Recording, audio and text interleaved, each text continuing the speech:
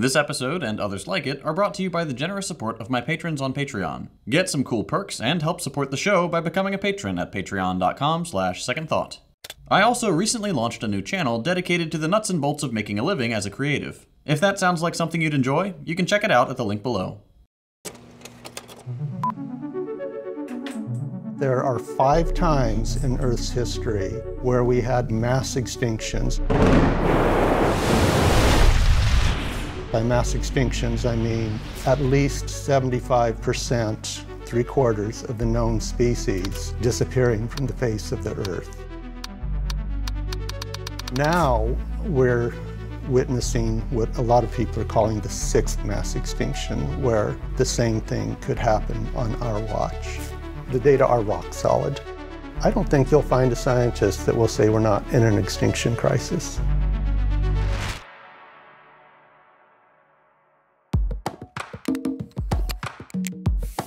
So, in this episode, we're going to talk about the 6th mass extinction, what's driving it, and what, if anything, can be done about it. The first thing we need to do when talking about mass extinction is to establish what exactly that means. It's a scary term. For most people, it conjures up images of the dinosaurs getting wiped out by an asteroid and the Earth being plunged into fire and darkness. Well, I've got good news and bad news for you. The good news is that mass extinction doesn't always mean apocalyptic, literally earth-shattering calamities. The scientific benchmark for mass extinction is 75% or more of existing species completely dying out in a relatively short period of time, geologically speaking, usually less than about 2.8 million years. Extinction is a normal part of life on Earth, so much so that we've defined what's called a background rate of extinction, which comes out to between 0.1 and 1 species per 10,000 per 100 years. Okay, that doesn't sound so bad. 2.8 million years is a long time, even if we're experiencing a mass extinction event. Well, here's the bad news. The event unfolding now is happening on a scale unprecedented since the extinction of the dinosaurs 66 million years ago. And it's happening incredibly quickly and continuing to accelerate. In 1991, 1 salmon species was endangered. Today, it's 14. Countless insect species are already gone for good. A WWF study says that in the past 50 years, the abundance of global wildlife has collapsed by 69%, with the worst effects being seen in Latin America, where abundance has fallen by 94% since 1970. According to a number of studies, the current rate of extinction is between 100 and 1,000 times higher than the pre-human background rate. And that should give you a clue as to what's driving this crisis. To anyone paying attention, it's pretty clear why we're experiencing a 6th mass extinction. It's easy to say that humans are a blight, or we've overpopulated the Earth, or some other vague condemnation of our species as a whole. But that's not the problem. There's plenty of room for all of us. There's plenty of food for all of us. The Earth isn't overburdened. And anyone who claims otherwise is either misguided or trying to sell you on some Malthusian worldview. The problem is that since the Industrial Revolution, the world's dominant economic system has been built on the core principles of extraction, accumulation, profit maximization, and endless growth. It stands to reason that if the profit motive is the sole determinant of the path society takes, any number of crimes against our environment can be waved off as necessary sacrifices. Take logging, for example. When managed sustainably, trees are a renewable resource. They just take time to grow. A common sense system would ensure that we don't chop down more trees than we can replace over a given period. But that, of course, doesn't take into account the fact that we could generate more money and produce more stuff if we do keep chopping the trees. The Amazon rainforest is one of the planet's most crucial carbon sinks. A carbon sink is something that absorbs more carbon from the atmosphere than it produces. These are incredibly valuable resources, and critical to sustaining most life on Earth. In recent decades, thanks to deforestation and human-caused climate change, the Amazon is nearing what's called a dieback loop. Since the rainforest creates and relies on its own rainfall, when trees are killed by logging or wildfire, it becomes harder to maintain that fragile equilibrium. At some point, the Amazon will begin to fail, and as it fails, more trees will die, and as they die, the process will accelerate. And eventually, what was once the most vibrant expanse of plant life on Earth will be dry, desolate savanna. That's a dieback loop. and we're actively shooting ourselves in the foot by carving up the lungs of the planet for the sake of greater capital accumulation. Now, the Amazon dying off is a big picture problem, but if we zoom in a little bit, we can see where the current extinctions come into play. Habitat destruction is a major cause of the eradication of animal life on Earth. Humans have taken over 70% of the planet's land, as well as 75% of its freshwater resources. If we were just making use of those resources and living sustainably within these ecosystems, it would be fine. But the problem is, we bulldoze them, or strip them bare, or poison the water supply with industrial waste, or put up walls that block key migration paths, or kill any animals larger than a house cat because they're seen as a danger to humans. But you might be thinking, so what? They're just animals, right? Yeah, it's sad that some cool animals are going extinct, but at the end of the day, they're just not that important. Let me introduce you to what's called a keystone species.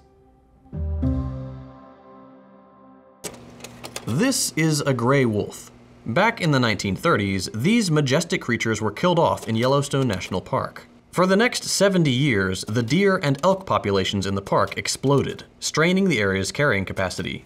What's more, without the wolves as a threat, the elk didn't feel the need to move around as much, and decimated the local plant population with their incessant grazing. This in turn damaged the beaver population, which relied on willow to survive through the winter. This continued on down the food chain. With the removal of one species, the entire ecosystem began to collapse. In 1995, gray wolves were reintroduced to Yellowstone, and what's happened since then has been nothing short of incredible. With the wolves back, elk had to be more mobile, moving around to avoid the predators. This allowed the local flora to recover, with once bare hillsides now covered with trees and shrubs. With the trees came the birds, songbirds and ravens and eagles. The willows recovered, which provided food for the beavers. The wolves also acted as food distributors, leaving carrion for countless species, such as ravens, crows, eagles, magpies, coyotes, foxes, and bears. They killed coyotes, which allowed rabbits, mice, badgers, and other smaller animals to recover. The mice and rabbits brought ever more birds of prey. Before the wolves came back, there was just one group of beavers left in the park. Today, there are 9 beaver colonies. But it didn't stop there, not even close. The beavers spread and built dams, which had multiple effects. They tamed the seasonal runoff, created pools that stored water to recharge the water table, and provided shaded areas for fish and aquatic ecosystems for otters and muskrats. But most incredibly of all, the behavior of the rivers themselves responded to the wolves.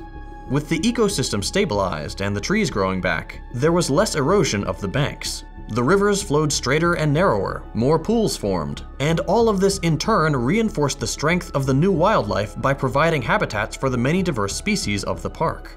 All of this, down to the very geography of the park, was revitalized by the presence of one single species. That's why gray wolves and certain other animals are considered keystone species, because without them, entire ecosystems fall apart. Now think about what it means that we're on track to eradicate over 75% of animal species on Earth. How many of those will be keystone species? How many that we don't even know are keystone species yet? But maybe that's still not enough. Maybe you still feel like it doesn't really matter, that we're insulated from the collapse. It may be hard to hear, but we are very much a part of this biosphere. We don't get to exist outside and above the rest of life on Earth. We are entirely dependent on it for our survival. Let's consider another factor in the mass extinction: climate change. Beginning with the Industrial Revolution, humans have pumped ever more greenhouse gases into the atmosphere, drastically accelerating the warming of the planet. Back in the 70s, Exxon, yes, that Exxon, the fossil fuel giant, conducted the world's first truly comprehensive study into the effects of climate change. Their results were shocking and surprisingly accurate. They determined that their activity, and that of the rest of the oil and gas industry, would directly contribute to unsafe levels of warming, which would have untold negative effects on life. In a just world, they would have revealed their findings. But as a capitalist firm, under a capitalist system, they followed the prime directive, the profit motive. And instead of revealing their findings, they buried them, and launched the most comprehensive corporate propaganda campaign in modern history. The rest you've heard before. If we don't cap warming at 1.5 degrees, we're in for a bad time. It'll accelerate the dieback loop of the Amazon. The oceans will become increasingly uninhabitable. We'll face more frequent and devastating weather events, including droughts, hurricanes, wildfires, and monsoons. And entire regions of the planet will become too hot to safely sustain human populations. But what I really want to stress about this is how it will affect our food supply. Remember how I said we rely on the rest of the animals on the planet? Let's start with fish. Like the Amazon, the world's oceans are a crucial carbon sink. Since we began tracking it in the 1970s, oceans have absorbed 93% of the world's excess heat generated by greenhouse gas emissions. This has contributed to a rapidly warming aquatic environment. They've also become starkly more acidic and contain less oxygen. The ocean is home to somewhere between 500,000 and 10 million distinct species, a massive chunk of the planet's biodiversity, on a scale that would make Yellowstone blush. As of right now, the oceans are expected to warm by up to 4 degrees Celsius by the end of the century. That's a whole lot more than the 1.5 degrees where we'd already be having a bad time. So what does that look like? By 2050, the tropics will see a decrease of 40% in their seafood catch. Shrimp could lose 70% of their habitat to warming waters in the Gulf of Mexico. From 2014 to 2016, Pacific cod populations decreased by 70% in the Gulf of Alaska. Entire fishing communities are no longer able to sustain themselves by catching salmon. Fisheries have closed. Coastal towns have enacted strict fishing restrictions where once there was no need. And low-income countries that are heavily dependent on seafood are being disproportionately affected by the climate fallout that is mostly the fault of industrialized nations. And it's not just fish. Food crops are at risk as well. Everything from staples like maize and corn to luxuries like cocoa and coffee are also in the crosshairs. The Yellowstone example should demonstrate just how interconnected the planet's ecosystems are. Plants, animals, even the terrain itself relies on a fragile equilibrium to thrive. But don't take any of this from me. The world's scientists are in agreement. To quote a 2022 IPCC report, climate change will increasingly put pressure on food production and access, especially in vulnerable regions, undermining food security and nutrition. The capitalist tendencies of overproduction, waste, and hyperconsumerism are only making these problems worse. Consumption drives extraction. Extraction drives exploitation. Exploitation maintains poverty and suffering. The myth that capitalism will one day magically provide this wasteful, first-world quality of life for everyone is just that, a myth. And even if it did, the Earth couldn't sustain it. Studies on global consumption suggest that in order to maintain a hyper-consuming Western lifestyle for every person on the planet, we'd need the resources of 5 Earths. This is why people say we cannot have infinite growth on a finite planet. Now, it's important to keep in mind that the planet itself will be fine. That's not going anywhere. It's our own survival and the existence of countless amazing and often critical species that we're putting at risk. The 5 past mass extinctions all happened well before humans came onto the scene. They were natural. A massive asteroid, for example, or increased volcanic activity. The extinction we face today is of our own making. We have the data, we know what's causing this, and we know what economic system relies on causing these problems of extraction, overconsumption, and endless growth. If we want to stop the dying, the destruction of life as it has existed for the last 60 million years, we must dismantle capitalism. Even the scientists who are so afraid to say that capitalism is the problem recognize that this system cannot and will not solve the problems it creates. I know there's no political will to do any of the things that I'm concerned with, which is exactly why I and the vast majority of my colleagues think we've had it, that the next few decades will be the end of the kind of civilization we're used to. Throughout history, massive systemic change has always seemed impossible until suddenly it wasn't. As Ursula Le Guin said, "We live under capitalism. Its power seems inescapable. So did the divine right of kings." Socialist revolution remains the only way to build a world that is sustainable and just. A world that doesn't rely on the destruction of the only home our species has ever had. We've known this for over a century, and the capitalist powers have crushed that possibility every time.